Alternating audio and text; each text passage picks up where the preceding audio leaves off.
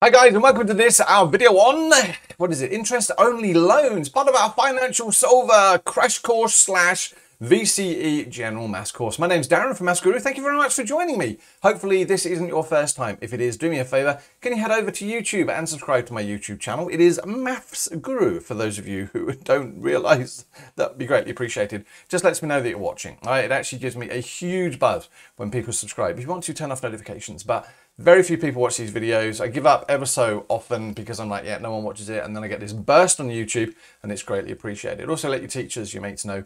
Hopefully it is useful. Now, what do I do every single lesson? Well, I used to go through the learning objectives. Why would I do that when you can pause the video and read? But basically it's just a continuation of what we have been doing before, and in fact this is the second from last video in this particular series, and then financial maths and the financial maths module is pretty much done. Now there's not huge amounts to recap because I've already probably talked about this in previous videos, but today we're going to deal with interest-only loans and perpetuities, which really are actually pretty similar.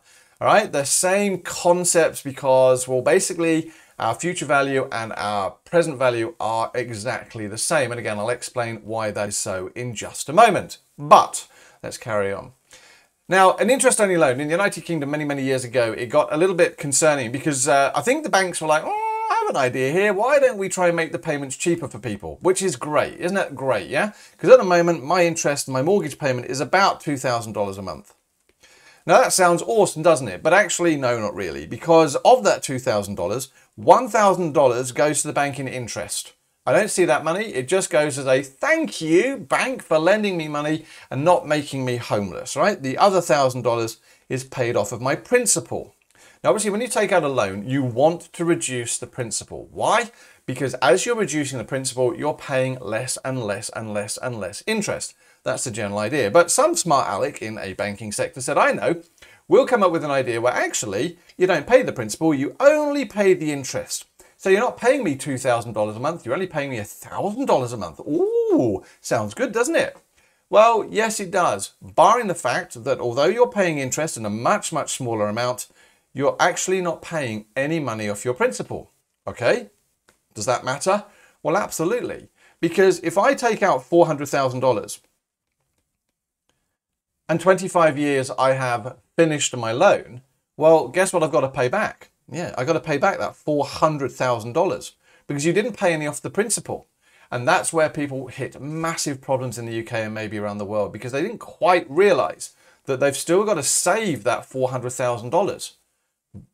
Because otherwise the bank said, well, if you don't have the $400,000 to pay me back, then we're going to take you home. And obviously 25 years ago, your home wasn't worth anywhere near what it's worth now. So banks were basically selling homes for 3 or 4 times the value and making a fortune out of, you know, basically people who just didn't read the small print. So interest-only loans get a little bit nervous, but it does actually mean that month on month on month, we're only paying the interest.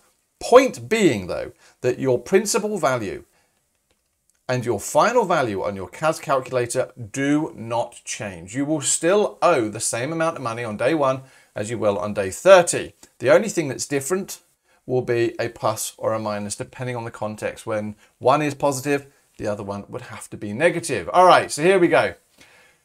As I say, and these notes are all downloadable from maffsguru.com with, you know, it's all free to sign up, but there's downloadable notes. You can download them, you can talk over it, you know, write all over it, print it, yada, yada, yada, all right?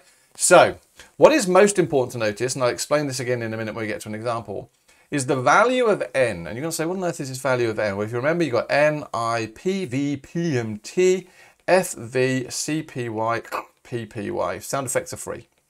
All right, don't charge for those. Well, I do, but anyway. All right, so in this situation, n can be any value you like. And a lot of people go, but why? Well, if you're paying the interest, it doesn't matter how many payments you make. Your principal value and your final value aren't going to change. Or in fact, your final value isn't going to change. You can make 1 payment, you can make 10 payments, you can pay 1,000 payments. Nothing is going to change. So the thing about interest-only loans is that your n can be any value you like. And the chances are in a question they're not going to tell you because they're hoping to try and trick you. Okay, so how do we model an interest-only loan? Well, obviously, if we go back to this, and I'm still in therapy for these things, there is my recurrence relationship.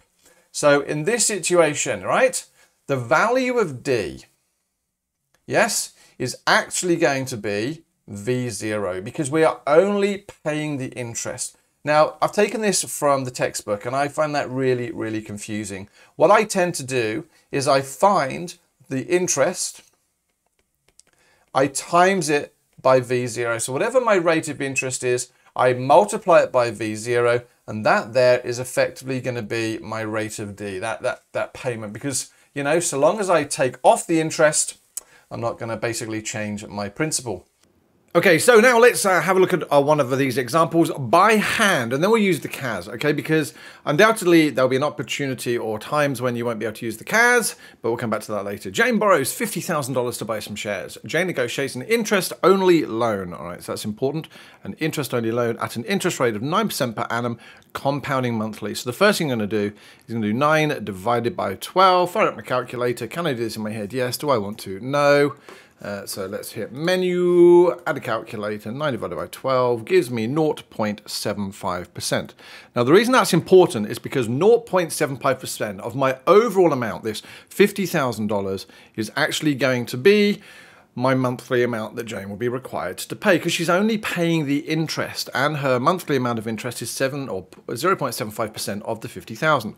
So 0.75 divided by 100 times by 50,123. Okay, so that was my monthly or my interest rate, 0.75, my compounding interest rate, divided by 100 times 50,000. I've got my calculator already ready to go. So 0.75 divided by 100. And that's times up by 50,123 gives me $375, he says, writing in highlighter. $375. So that's by hand. And believe it or not, perpetuities, interest-only loans, all these type of things tend to work in very much the same way. And they can try and trick you. But can we use the financial solver? Well, of course we can use the financial solver in this example. So let's do menu 8.1. Right, the N. Now, because it's an interest-only payment, it doesn't matter. I can put N as 1. My interest rate was 9% per annum. Principal value, she's buying some shares. She's borrowing to buy some shares. So positive payment, we're trying to find future value because it's interest only. She's still going to own or have to pay back that $50,000. Payments per year is 12. And then fingers crossed if I hit my PMT, minus $375. And again, remember, that just means that she's got to pay $375 per month. A loan of 6% per annum compounding monthly requires payments of $440 each month. Right, let's start filling in my financial solver. And I'm trying to trick you here, guys. All right, so just a word of warning. Let me see what I got here. 6%. My interest rate is 6%. Compounding monthly.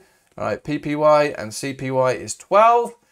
Payments of $440, so minus $440 each month. The loan is interest only. I can make N equals 1. What is the principal? Hold on a moment.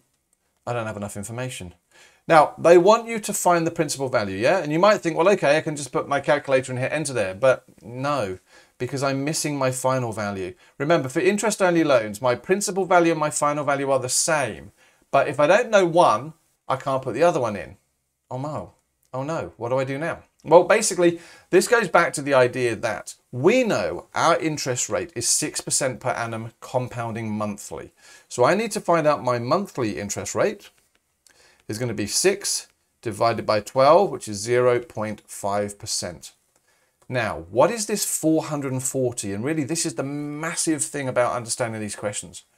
Well, what we know is that 0.5% of my principal value is going to give me $440. So I'm now going to write that out in actual sort of math speak. So 0.5% of my principal value is going to give me $440.